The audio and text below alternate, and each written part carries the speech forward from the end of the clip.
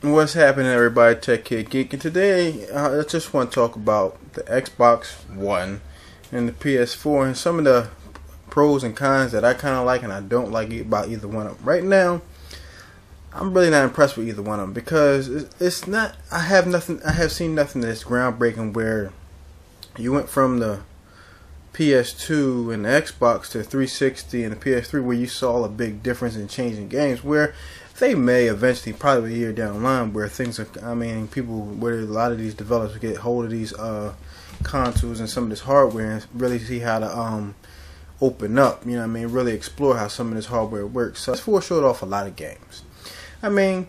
First person shooters, I'm kind of first person shootout. Some people love first person shooters and things like that. I'm kind of first person shootout. But they also had games like Watch Dogs and things like that where it looks pretty good, and I'm pretty interested in things like that. And plus, they got Assassin's Creed 4, which was on current gen, so that really doesn't count in my opinion. But I do like what I saw out of their conference. They showed me most of the games. They show like an Xbox Live type of service where everything's integrated and works together like that, which I'm cool with because the PS3 PSN was kind of trash to me, in my opinion. I wasn't a big fan of it. But some people, to each his own. Some people may say something different. But one of the gripes I have with the PS4 was that they didn't show the system. Showed the controller, but not the system. Wonder why you did that, but to each his own. I guess in E3 in a couple of weeks you want to show that, but why didn't you show the system? But like I said, okay, that's not a big deal. But like I said, I like the conference because they showed most of the games. I'm not really a big PlayStation guy. I had PlayStation 3 and I like Uncharted. God of War was a good game. There were some other good games on it, but I just didn't really like the system personally. Xbox One. Really?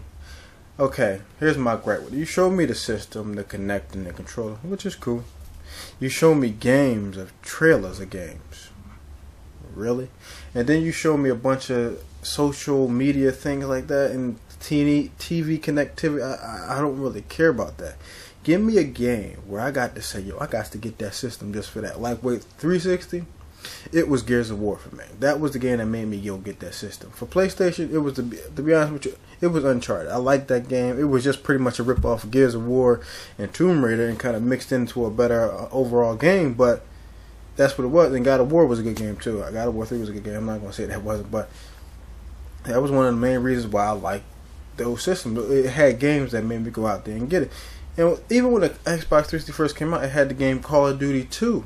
That it was a World War II game, but it looked amazing on the system and it made you want to go get that system for that game at the time. Xbox conference was just, oh man, it was just a bunch of social media stuff where I'm just tired of Netflix. You can get that pretty much on anything. Give me something where when I play on Xbox Live, I got to have it because it's going to do something that they ain't going to do in this system. Give me that, which they did not do. Now, with the PlayStation, they had that situation where they had plenty of games. That's what you buy a video game console for the games, not no play Netflix and Hulu Plus on it. You buy it for games. You want to play games at the end of the day. Talk about this used game thing where Sony didn't say much about it, but that don't mean they ain't up to it.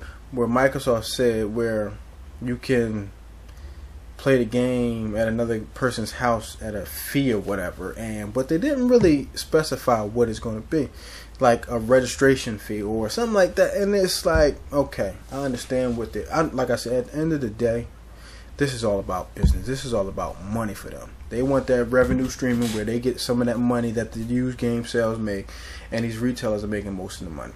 I understand. I used to work in the game business. I know how it works. GameStop, I'm telling you, is $1 billion business because of the used game sales. I understand the game publishers and developers want a piece of that revenue. Completely understand. It's all about money at the end of the day. Now, I'm hearing that there's a supposed way where you can buy a brand new game, but if you want to play it at somebody else's house, you have to use the activation code or something like that. Then they kind of debunked that. Then it was you can buy used games, but at a certain fee or whatever, or activation fee and like that. So, and then everybody was saying, well, Sony didn't mention that, but words are roaming out on the internet is that's not completely true. It's like it's not gonna have, you're not gonna have one console and publishers wanting for this console but not this one. That's just not gonna happen. It's gonna happen on both of them, which they just haven't really, gave us any information on. So it's kind of one of those situations where you gotta wait to E3. I guess they're gonna specify everything there. Don't know what they might do. Like I said, I don't work for Microsoft, I don't work for Sony, so I don't know what they're going to do with it. Let's talk about price. And the price range I'm looking at is $500. That's just what I'm looking at, period. For the PlayStation 4 and the Xbox One, I think it's going to be $500 because the Xbox gave you 8-core CPU, 8 gigs of RAM, a 500 gig hard drive. Oh, and another thing, I'm glad I'm bringing this up. You get a 500 gig hard drive with the Xbox, but mandatory install for each game. So you got Blu-ray discs with a mandatory install for each game.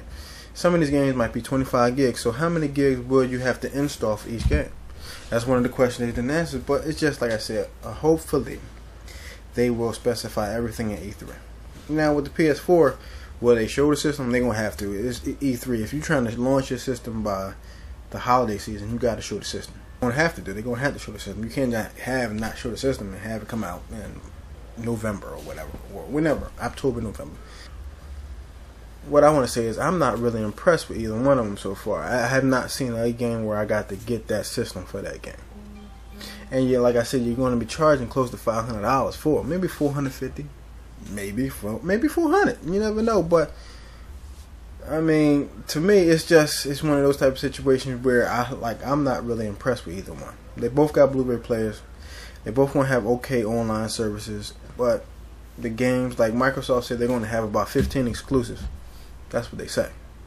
What you say and what you do is two different things. So we're gonna have to wait and see. So this is the end of this video. I just want to do a little vent right here. So please leave your comments down below. Let me know what you think about this whole PS4, Xbox One, used games, price, online services, registration fees or activation codes, whatever. Leave your comments down below. Let me know what you think.